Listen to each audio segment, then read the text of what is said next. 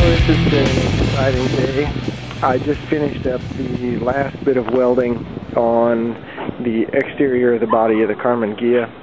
So just want to go around real quick and point out what's been done. Welded in a patch under here, a patch here. We welded in inner fender, outer fender, rocker panel, heater channel, stiffener, front fender patch here.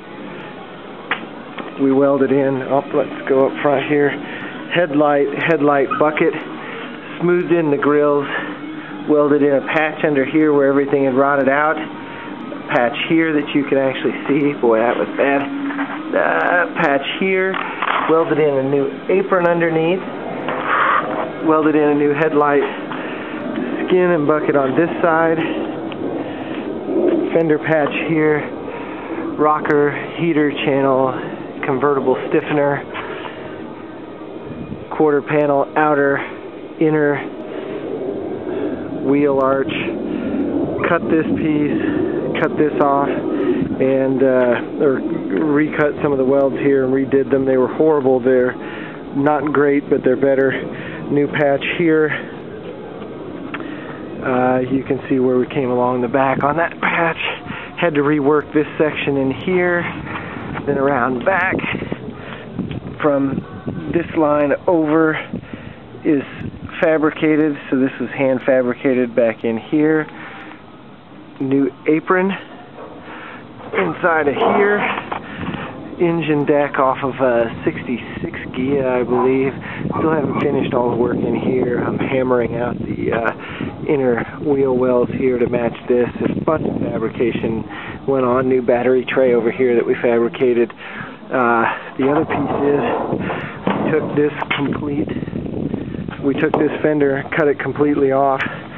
You can see the scars here, and had to fabricate some patches and some other things because it was flat out welded on wrong when somebody did their little repairs. So that's all the exterior pieces, and I have a few people to thank on the list of people who gave me advice and hints and that sort of thing.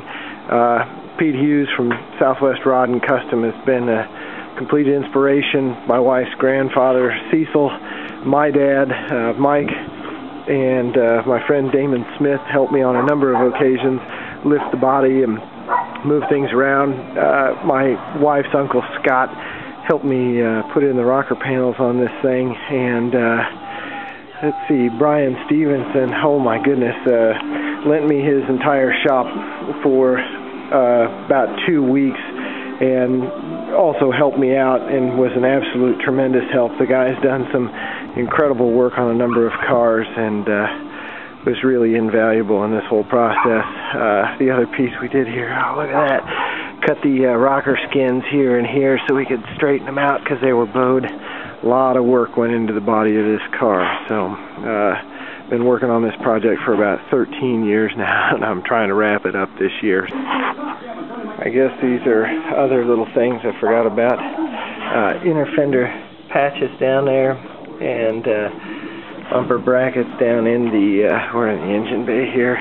Also, all these rails got replaced in here, and one other person I have to thank too is my lovely wife, who has put up with an absolute buttload of noise and time from me being away from all my other duties that I would normally do as a husband. So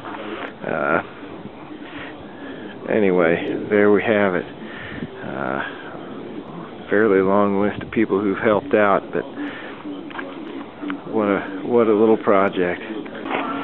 Okay, I've got the car DA'd down.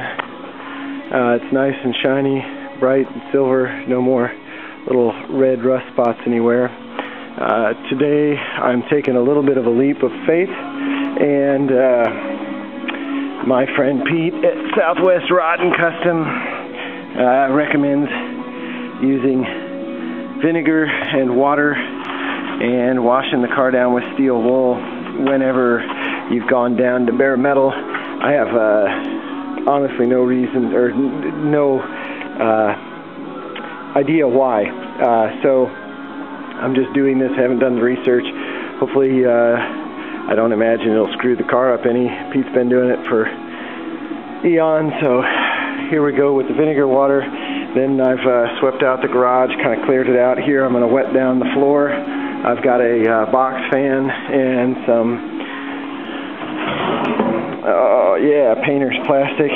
Here, about 400 feet of this stuff that's 12 feet. So I'm going to make a big loop here in the garage, and hopefully we're going to paint inside of that after I get the car washed down, wiped down, and get the floor cleaned up and get the tarps up.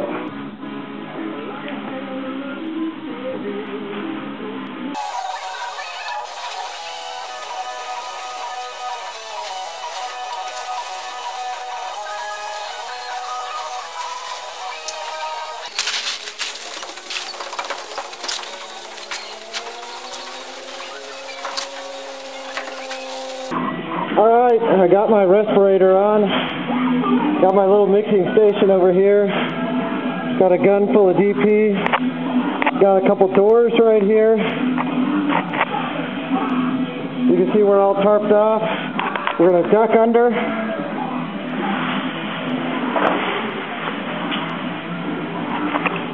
Here's the car. I started taping it off.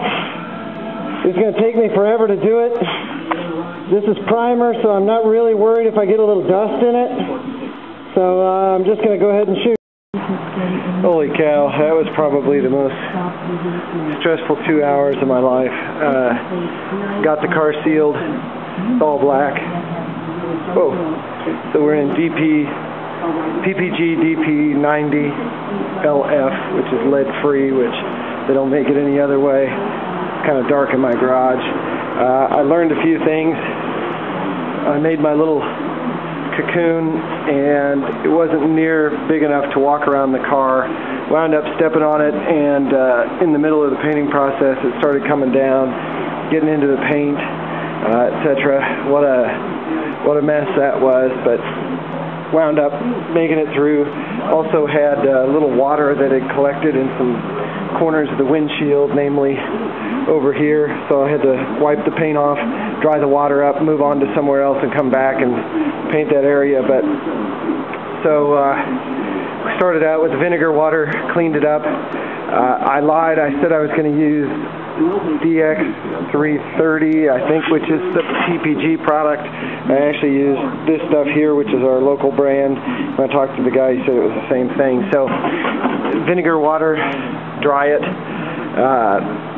final clean, wipe on with one towel, wipe off with another, and that's the final prep, grease and wax remover, metal cleaner, etc., etc.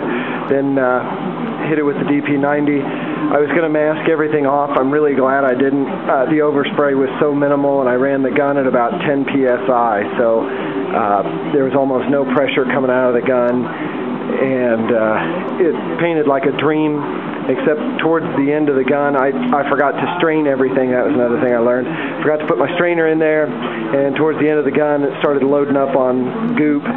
So whatever, I got some spots that are a little more rough than others, but again, we're going over this with polyester, so I don't think that's any too big of a deal. Got both of the doors painted. I also have a gas cap somewhere. Shit, I don't know where I put it. Oh, I put it up inside the hood. So I just squirted a coat of DP90 on there just to seal it up, and that's that. Hopefully when the sun's shining, I'll drag it outside and maybe take some pictures.